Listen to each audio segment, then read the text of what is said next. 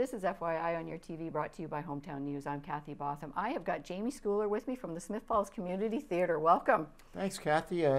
Thanks for having me today. You guys do a great job, by the way. Oh, well, thank you. Thank you. Promoting and demonstrating the interest that you do in community activities. It's much appreciated. Well, this is a great job to have. I love it myself. So it's good news, all about good news and good people, and that's why you're here too. Oh, well, so thanks. We're going to talk about a play that's going on. It's called Harvey. Can you talk a little bit about it? Absolutely. So Harvey was written by Mary Chase. She was a journalist and a playwright from the United States. She wrote the play in 1944 and won the Pulitzer Prize for Literature in 1945. And then the play was turned into a movie in 1950 starring Jamie Schoular. So it's been around for a while, and it's certainly family entertainment. It was written at a time when certain things that we are used to in comedy nowadays perhaps were not part of that scene back then. So it's certainly something that's appropriate for the family. All right. Can you talk a little bit about the storyline without giving it away? Right, absolutely. So the story centers around Elwood P. Dowd, who is a very unoffensive fellow who lives with his sister and his charming little niece. And you play this part. I play Elwood P., right? And Elwood has had an encounter with a puka. Now, a puka is a figure from Celtic mythology that's been talked about for hundreds of years. In fact, the first time that it might have, maybe not the first time, but one of the first times it was mentioned in literature was by Shakespeare back in the 1500s in Midsummer's Night Dream. There was a character called Puck, and he was a puka. So this puka can be either good or bad, and it is a shape changer. It takes the form of a lot of times animals like a horse or a donkey or in this case a rabbit. So Elwood happens to have an encounter with this puka, who turns out to be a 6 foot 1.5 inch rabbit, white rabbit, named Harvey. Well, actually I brought Harvey with me today to be part of the interview. Harvey, this is Kathy, and what's that? Yes, she looks very nice today, doesn't she? She really does. Welcome, Harvey. Yes. So Harvey has befriended Elwood, and they spend a lot of time in the local drinking establishments. And you can see Harvey. Yes, absolutely. Okay. Not everybody can. Many can. And that's part of the plot of the play, as to who actually sees Harvey. And as you can imagine, when you're walking around town with an invisible friend and introducing him to people, it often could lead to some, certainly, curiosity. And much to the chagrin of his sister, it leads to a lot of embarrassment. So anyways, I'll leave it there because lots of things happen around this concept that make it an entertaining play to watch. Excellent, excellent. So you've been with the theater for a long time. I have had the good fortune to be involved with these folks for, oh my gosh, well over 20 years, I guess. We began working as a group on the old station back in 2000, I guess, and it took 10 years to open it, and so the opening officially was 2010. And we opened with no debt, by the way, thanks to the generosity of our local community, the town in particular, Via Rail, and lots of individuals and businesses who contributed. So we've had no debt. It's a beautiful setting for a variety of purposes. So if you haven't been in the theater, this is a great opportunity for you to come and see the theater itself, because it really is a beautiful venue, and to be entertained by this quite amusing play.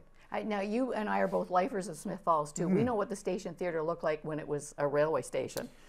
Kathy, it had gotten to a point, well, I guess CN had offered it to the town. The town purchased it for $1, I think, and they offered it to anybody in the town who was interested in repurposing it. So our group picked up on that, and when we opened the doors, it was a disaster. So most of the money that we got, and we did secure 3 Trillium grants. It was unusual back in those days to get one. well, maybe sort of commonplace to get one, but unusual to get more than one. We got 3 because they liked the project so much. So the initial amount of money that was put into the project was just to stabilize the building and make it safe for occupancy. And then the monies that came in after that were to make the inside as attractive as possible. One of the things we did get too, one of our members at that time happened to see an ad from the National Arts Centre offering theatre seats to any group that wanted them for free. So thanks to Terry Wills at Wills Transfer, he loaned us a truck. We went down to the Arts Centre, picked up about 145 beautiful seats from the National Arts Centre for free, and those are the seats that you'll sit in when you go. Yeah, my best friend used to live on the other side of the foot subway. Yes. Which is right on the other side of what was the station back then. Right. And her father used to work there.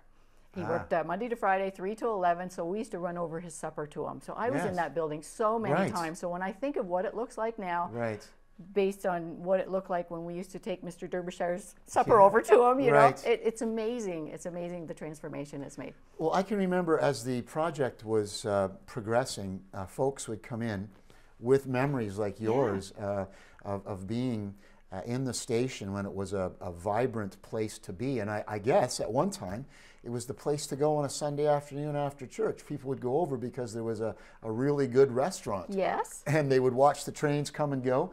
And the number of people that we had stop by who were just interested in watching trains, was amazing. I can remember one time having a conversation with a fellow from England who was visiting Canada, some relatives he had in the area, and he spent most of the day there taking pictures of trains coming and going. So yeah, it's a piece of our history that we were able to retain, because they would have torn it down and put up a glass station, a place where you can wait for the train, bus stop basically. And so, yeah, we've retained that building, which is such an important part of Smith Falls history. I just think, or architecturally looking at the building, what it used to be, and there's a theater in it now. I just think, wow, it fit. Yeah, it fits, It's a great, great venue. It is. It's really good. It's really good. And you've been with the theater since they opened. That's right. Many, many plays you've been in before, too. Right. So this one you're doing is Harvey. Right. And let's talk about the dates when it's going to be playing. So it's February 24th is opening night, and it's Friday night, Saturday night, and then Sunday afternoon that weekend.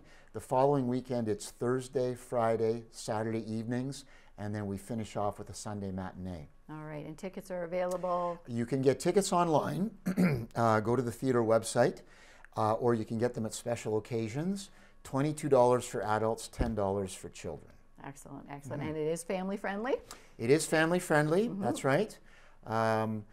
And there are some local folks that have been involved that you'll recognize from previous plays, but we also have some people that come from out of town that are bringing their expertise as well. So, it's amateur theater. None of us are going to Broadway. At least I've accepted that fate for myself, and I'm sure the others would probably agree. But it's a lot of fun, and people have put a lot of time into memorizing their lines, and I think it's a good way to spend the afternoon or the evening. It's amazing the transition you go from one play to the next. It's like, man, I would have to be, rehearsing for ages, and you guys just get the plays out every few months and to remember the lines and do the sets and everything. Right, and we're so fortunate to have people that not only are on stage, but people that are interested in doing the sets and the costumes and whatnot. We've really got a great group of volunteers, so it's a lot of fun. And if there's anybody out there that would like to experience this, that's what the place is for. It's for an opportunity for people that have this interest to be able to explore that interest and to,